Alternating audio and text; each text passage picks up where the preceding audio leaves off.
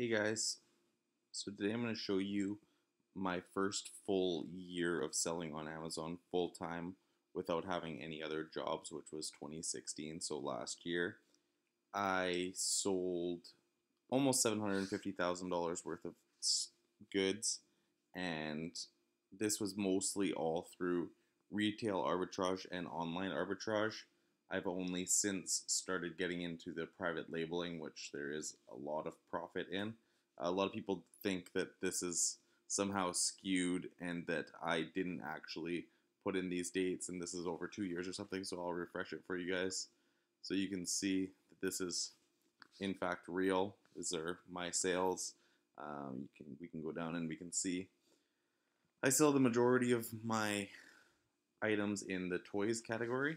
So I did 250K just in toys, 120,000 in computers, almost 100,000 in cameras, 85,000 in kitchen, 44,000 in home, and then all the other categories made up for almost 20% of the rest of the sales, and that was another 140,000. I made another video, which I will link in the description below, of my $26,000 sales day and how I did that. That was, I believe that was either Black Friday or Cyber Monday. I think that was Cyber Monday in 2016. And that was a really, really hot day. As you can see, there was a huge spike for both units ordered and ordered product sales. So I sold 104 units and about $26,000 worth of inventory.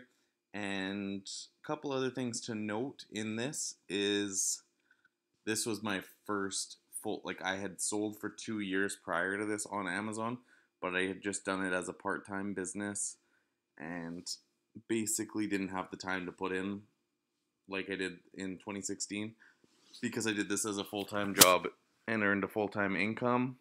My profit margins were between 20 and 25%, which is obviously a lot lower than if you source products from China and then private label them using Jungle Scout.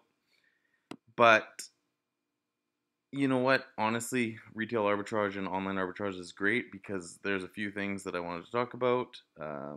First thing is when you order $700,000 worth of inventory, you're getting a lot of money back in credit card rewards. So I have a credit card. It's the MBNA Rewards MasterCard.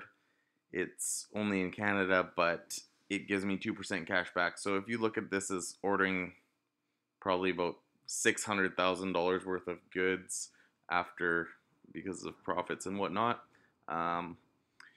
then that's $12,000 just in credit card rewards. And this is only my Amazon. Of course, I have my eBay, which was another couple $100,000. So I made probably $15,000 just in credit card rewards, which is equivalent to basically working full-time at a minimum wage job.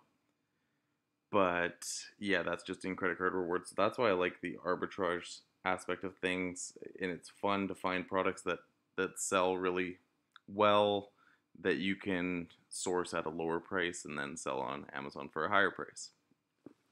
So if you guys are interested in learning how to do this and how I've found profitable products to sell just from arbitrage, over 3,000 sales in 2016 and an average sales per order of $232, then I do offer Skype training, and I offer it, it's $100 US per hour, which is going to be going up pretty soon because I'm getting quite a bit of demand, at least for the eBay and Pricematic training.